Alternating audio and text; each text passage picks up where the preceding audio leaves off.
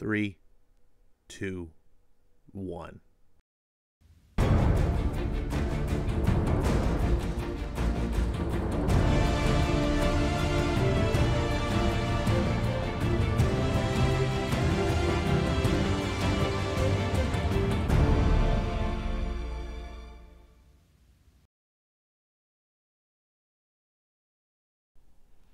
What's going on, everyone? Welcome back to Ash on Comics. I'm Ash, in case you didn't know, and this is today's comic, Hotell. Here's the full page, what it looks like. This is by the AWA Upshot. This is just my review of the book. There were 4 launch titles by AWA Upshot, and here's what it is. If you haven't, maybe listen to my my video that I did on the Resistance. That's the longer video where I explain everything about AWA Upshot. This is just going to be a quick review of this book. Now, the first things first. The title, Hotell with 2 L's, is kind of dumb. I get what they're trying to do. I'm like, oh, look, see, it says hell. Right? Like, oh, this is a horror book. Why didn't you just call it Hotel Hell? Like, I don't know. I guess it's neither here nor there for the comic quality. So let's move on. Now, first things first. I did do a video on another book by AWA called Red Border, I think is what. I already forgot the name of it. That doesn't bode well. It's late where I am recording right now, but one of the things I commented about that book was that the art was too clean for the type of book that it was. Now, I think Will Conrad's a pretty decent artist. I think he's more suited to superhero stuff from the big 2. And I said, I really wish that particular book had a nittier, like a grittier art style, not so realistic. It would help the horror sense. Now, this book, I think the art is not quite as good as Will Conrad, but it's better suited towards the subject matter at hand, and so it worked for me. This felt like, I guess maybe because Vertigo trained me to think this way, this felt like it belonged as a Vertigo book. And so you can see here, the art here is,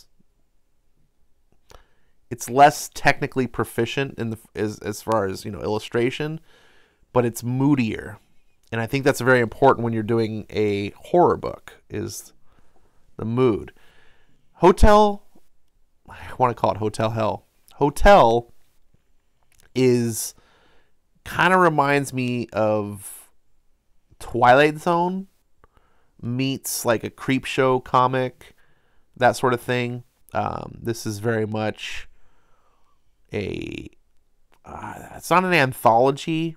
I think it's going to turn into an anthology, but not the kind of where it's each issue has multiple stories in it, but where each issue is different stories, kind of like Twilight Zone is. Like each episode is like a completely unrelated story. So in this one, it's a pregnant woman, and she's driving down the road, and she's on the run from her abusive husband. And the book starts off, it says, The Sign. Maybe you've driven down Route 66 100 times and never seen the sign, but tonight you did. That exit takes you down a road that most travelers will never discover. Some things not all eyes are meant to see. But if you're in need, if you're truly desperate for shelter, sanctuary, or secrecy, then perhaps you'll find it. Or maybe it's a case of it finding you. And so, Pierrot Courts is the name of this little hotel. It's got 4 rooms. And there's this weird, creepy dude that runs, as you saw in the beginning, that runs the place. So this pregnant woman, she's on the run from her husband. And I don't really want to spoil this book for you. The whole point of reading a book like this is to see kind of what happens. As you can see, there's a little bit of nudity and things. This is definitely for a mature audience. This is definitely Vertigo style books. I want to just give you some of the art, as you can see,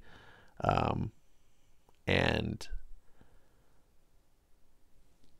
I'm kind of at a loss here. So this is a character that the girl meets that I think is gonna end up maybe being in the next issues. There's 4 rooms, 4 issues, so I'm gonna take a leap guess that each issue will be about one of the guests, and maybe all their stories will somehow come across. That'd be kind of a clever way of doing things. So there's not really much I can talk about the story, and if I go too far, it's going to spoil things. So I'm kind of going to stop here.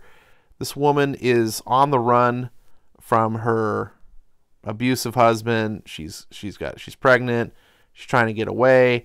At night, she sleeps and she has these dreams where she talks to her baby and the baby talks back. Then she wakes up.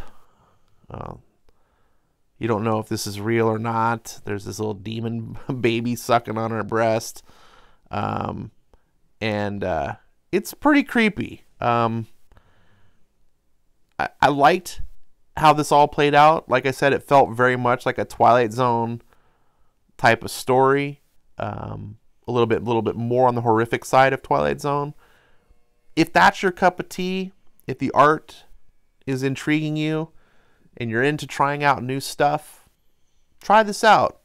I liked this actually better than Border. Was it Red Border? Simply because I like my horror a little bit more on the supernatural side. So that got me. Plus, unlike Red Border, where it felt like just the tip of the iceberg, this felt like a story in itself. Like I felt like I got a whole episode, if you will. So I enjoyed that. It's not really my cup of tea as far as something I would seek out to buy, but I think for people who like this stuff, they will enjoy it. So yeah, solid effort. Not a home run, but this is good for people who like this stuff. So hopefully you'll enjoy it, and if you do, let me know. Put down the comments, and I will see you next time.